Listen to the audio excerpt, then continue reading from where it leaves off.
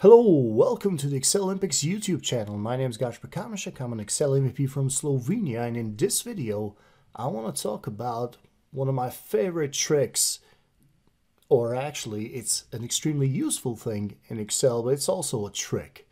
So what I want to talk about is how to turn conditional formatting on and off. Sort of to have a switch to just say, yeah, I want it off, I want it off, or I want it on, I want it on.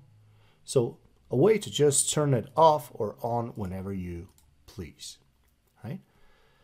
Now, why is this important? Why is this not just a trick? It actually makes sense. So conditional formatting, if I just do something like this, if I have a, so let's do a rand between, let's do something like this. I don't know who put that in. Like this, and then you say, you know, if it's greater than, then make it green. If it's less than, make it red. Give me some data bars. Give me some color scales. And then, you know what, just give me some icon sets. And at this point, you know, I mean, what does this tell me? Because the whole point of conditional formatting is to show you where your focus should be, is to lead your eyes. And at this point, it's definitely not doing that. Right? I usually use an expression called glanceable with the data. I think conditional formatting should make your data glanceable, so that you know which one of these are good and which one of these are bad, just straight out of the box. Same here, right? But then again, sometimes someone would just want to turn this off, and just look at the data, right? And that's what we're going to look at in this video. So how to turn conditional formatting on and off. So let's go over here. And the way we did it here, as an example, was with two checkboxes. The way we're going to show it here will actually be a checkbox and a data validation drop-down. Now, you could do it either way. I'm just going to show both options so you know how that would look. And let's start. So let's first bring in a checkbox. The way you do that is you go to the Developer tab. Now, if you're not seeing the Developer tab, just right-click on any ribbon name, say customize the ribbon, and then over here on the right you're going to see the Developer tab and just turn it on, right? And then on the Developer tab, what we're going to do to get to our checkbox is we're going to go to the Controls group, Insert, and find the checkbox. You click it and you draw it on your Excel sheet. Now what I'm going to change immediately is this checkbox 6 thing, and I'm going to change that into conditional formatting.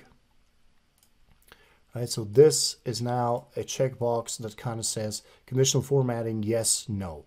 But what I will also do is I'll right click, I'll do format control, and I will link this checkbox to a cell.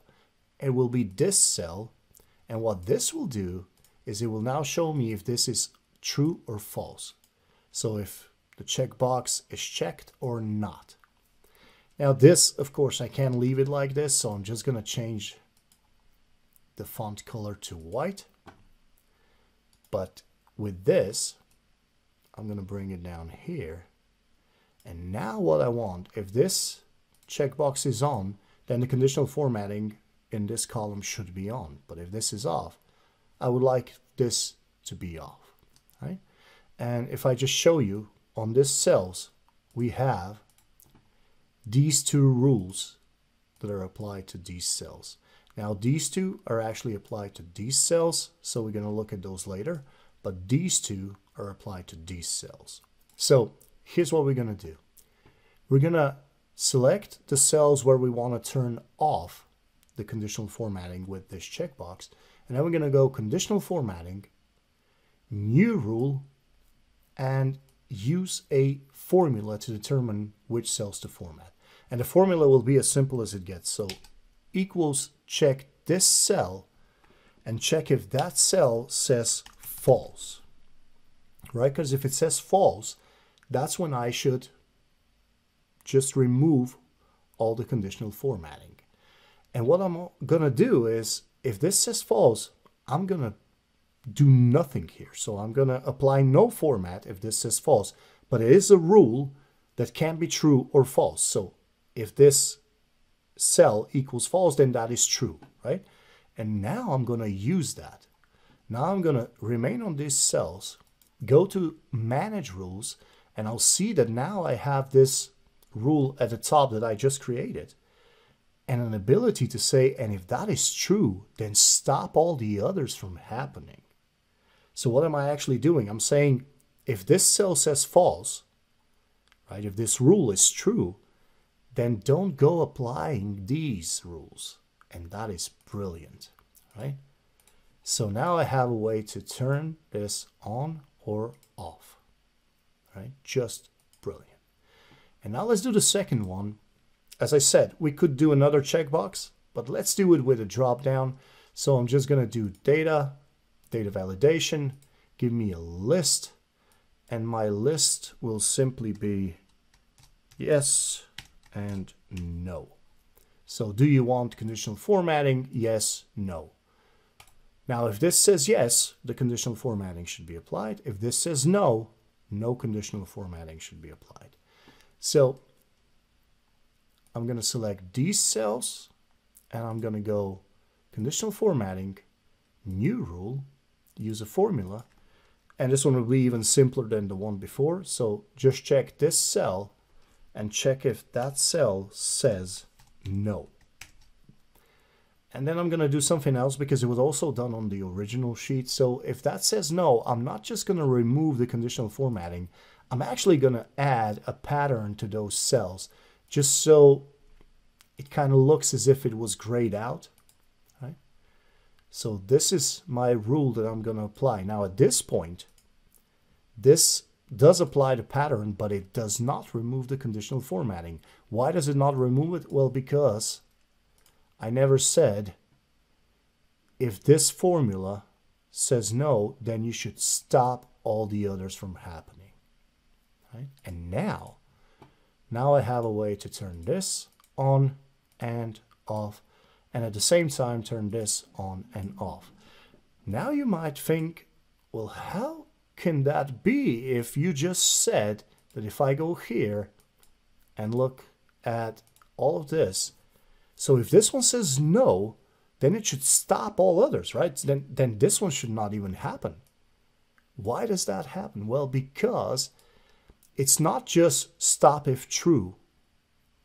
It's stop everything in this range if true. So G6 to G12, nothing else will happen in that range. No other rule will affect that range if this one is true. But this one will still happen because this one is affecting E6 to E12. And that is brilliant, right? Because now I can have separate switches for separate columns, and a great way to just, or over here I have two checkboxes, so a great way to turn conditional formatting on and off in my tables or just in my spreadsheets.